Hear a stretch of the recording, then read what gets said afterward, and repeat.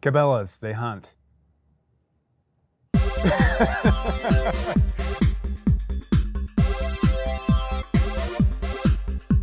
Hi, I'm Ross, founder of Siege Media, and today we're going to talk about Cabela's on our second episode of Content Marketing Takedowns. So Cabela's is an outdoor retailer. They offer a lot of different products in fishing, outdoor camping, etc. So they've got a wide spread. They have some physical retail locations as well, and overall are a pretty well-known brand in this space, but aren't doing super swimmingly from a content marketing or search perspective. They're pretty flat. And I think it was worth diving into what they're doing and what they might be doing wrong that is impacting their ability to grow, at least from an organic standpoint, in the last couple years. So one thing that stands out almost immediately in just looking at their site is their information architecture. It's just kind of confusing in terms of the shop versus learn. It is actually one of the first experiences I've ever seen that emphasizes learn and also their discounts over a more traditional shopping nav where you could jump to the fishing section or the camping section more clearly. And as a content marketer, it's awesome to see that section emphasized so clearly, but I don't know that that is always a great idea in terms of actually impacting the bottom line, which is content marketers should be our overall goal for our clients. So if you look at their section, they have this clear content breakdown as you see here. You scroll down and they actually have even more articles as well in their articles and information section. And what's strange is that these are actually different article inventories. So they actually have a pretty robust list of articles.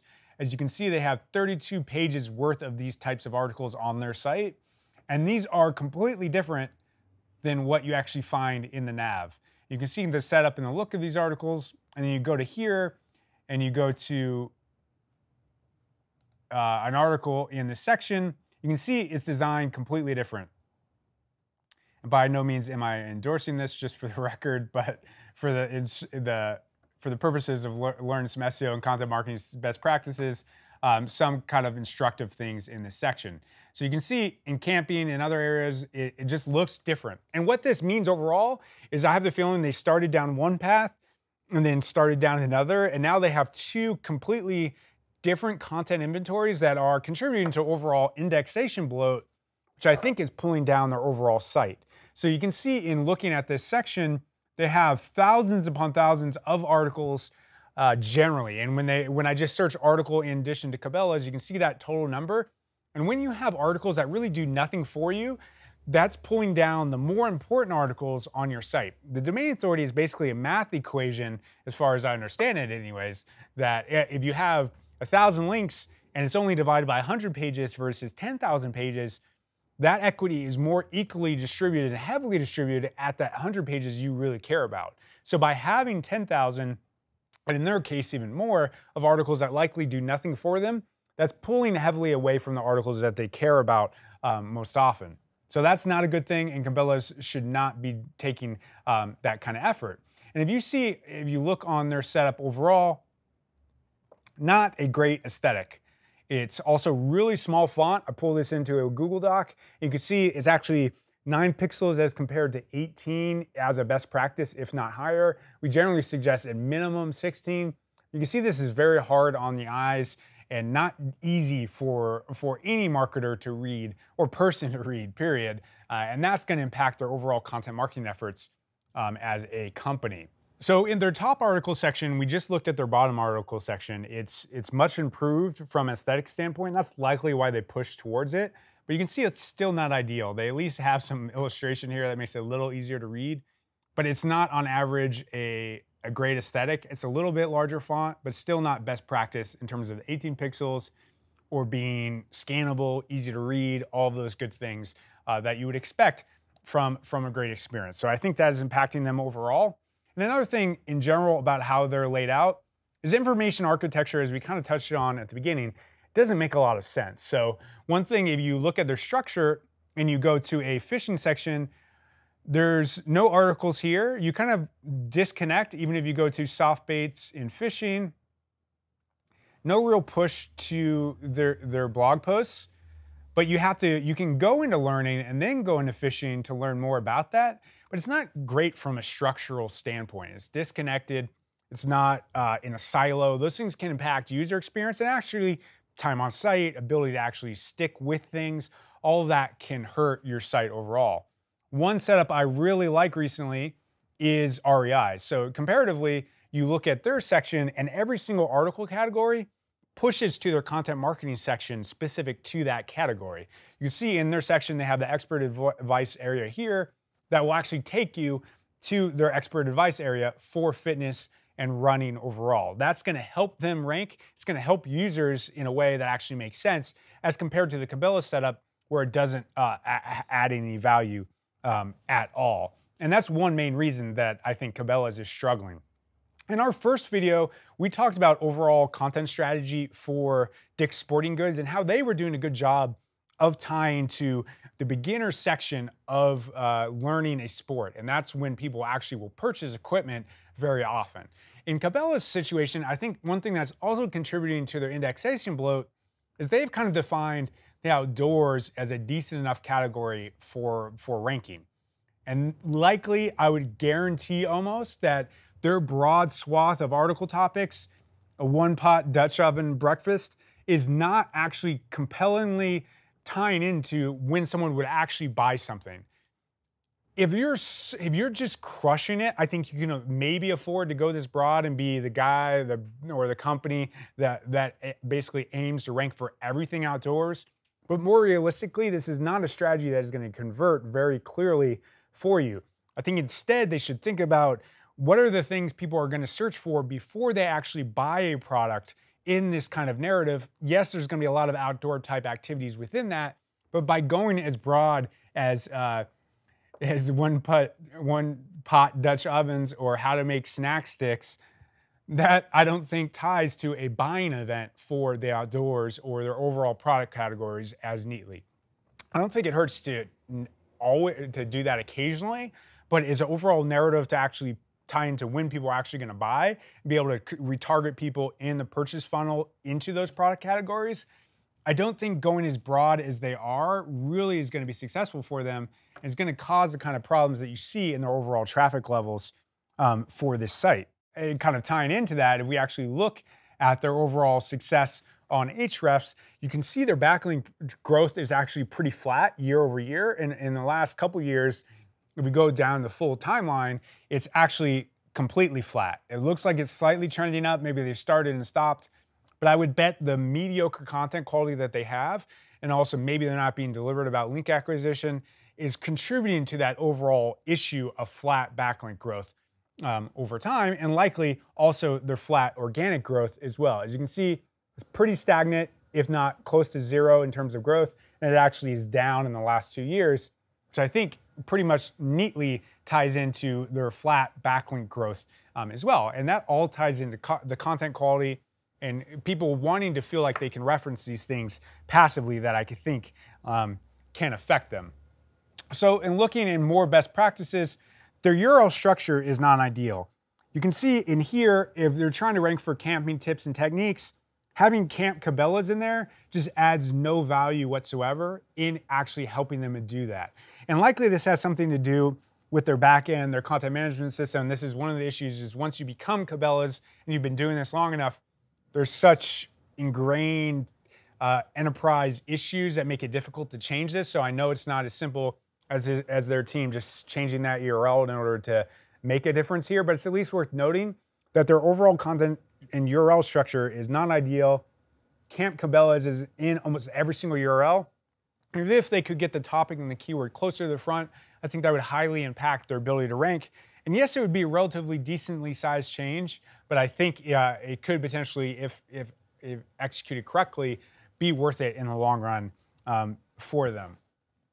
Another thing about their content generally, it's just not very scannable or high quality. It's pretty mediocre. I'd grade this as like a D, if not worse, if I'm being honest. The only reason they have any kind of success with this, if they do, is because of their brand and because people recognize Cabela's overall. But you can see in their campground etiquette, pretty thin article, not scannable, one boring image at the front. It doesn't stand out. These share images are outdated, if not broken, and that's not gonna create a positive experience. And also, they're not pushing to a shopping experience in this situation as well. You can see they at least could push to a camping section, like shop camping at the very end. I think that potentially could help them and get more actual value out of this, like we saw in the Dick's Sporting Goods example in our last example. REI does a great job of this as well, as actually showing the calls to action mid-article and with buttons as well. But that thing, I think, is going to cause them issues and likely not drive value from this, which in turn could be self-compounding, where they don't want to keep investing in content marketing because they can't clearly see the ROI, but maybe they're just executing it incorrectly at the core. A better example, this is not some well-known brand, it's Book Your Campsite. You can see the same topic, it's just better done. It solves for quick answer best practice. You can see in this example, unlike Cabela's just said camping tips. In their example, they're actually applying some content marketing tie-in. They're using a odd number title. There are some studies that have shown odd numbers, for whatever reason, do drive more clicks on average. Another thing you can see here is they say all campers should know. You can tell if you're a camper and you only know 8 or so tips or 6, you might be compelled to click this as compared to a title that just said camping tips. I wouldn't be that compelled to actually click that title. They're smart about it. They drive the click because of that. And if we go further, they do a better job of creating a scannable article for Google and quick answers. Google could extract this because it's a more easily understood hierarchy compared to the Cabela's example, which had no hierarchy at all. You can see they work off the H1 here. This isn't ideal, but then they get pretty quickly into a 1, 2, 3 H2 structure, which is easier for Google to understand and pull into a quick answer, and also for users as well. They can scan down this list, find something they don't know, and not have to think about doing it. You can see the difference in aesthetic as well. It's more scannable, paragraphs are short, there's bold, there's good images in there. They're not amazing by any means, but at least it makes it more compelling on average than that Cabela's article. So you can see this is a more useful, well-done article on average. It's not like really expensively done by any means, but it follows a lot of best practice. You can see they even do a good shopping call to action at the end, which likely drives real value for them as compared to Cabela's, who doesn't have that setup for their site. And then finally, looking at another article that they're trying to rank for, which is how to tie a top line hitch. I for sure don't know how to do this. So if I'm Googling this, I'm looking for several things. So you can see in this article, generally, they just have a 1 to 7 list of how to tie that knot, and with an image of how it should look. And this is just, again, non-optimal. It's a thin article. It's not rich in any way, and it's not giving us many steps or ways to learn how to do this. So if I'm Cabela's or I'm a content marketer, one of my activities for understanding content marketing is to Google that keyword and that topic and see what rich media formats are being displayed on the search result. This list will actually inform what media types we should have on our own articles. So in this not hitch example, what we're clearly seeing in the search result are video examples.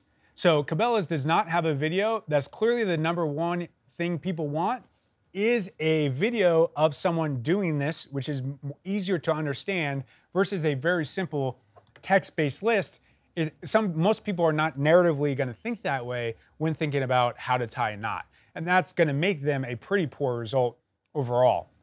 So if you keep going down, you can see more images here, which is a decent signifier. But if we get to page 2, we see right on the edge, there are actually also images of knots as well. So another way that they could potentially solve for this is by having a image illustration step-by-step breakdown of what these would look like. So maybe someone's inside or it's a quiet area.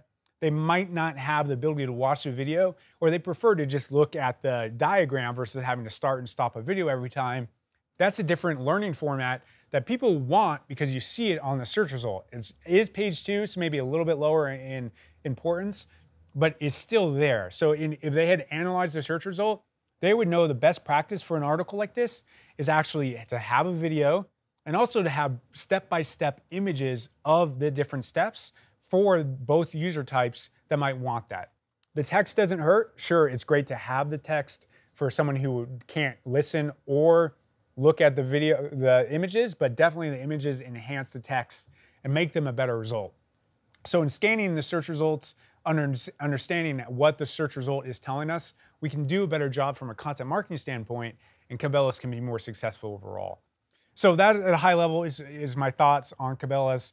Not the best content marketing strategy ever, if I'm being honest. I know likely it has a lot to do with enterprise issues that make changes difficult to make, but you can see on some of the articles, they're in general thin. Someone there is saying, let's publish every day or something like that, which is just clearly not working for them and is a legacy issue for that brand. So I think there's a path to turning around for them, but hopefully you found a few lessons in here useful. Thanks for watching. Give us a thumbs up, subscribe, and let me know what you thought.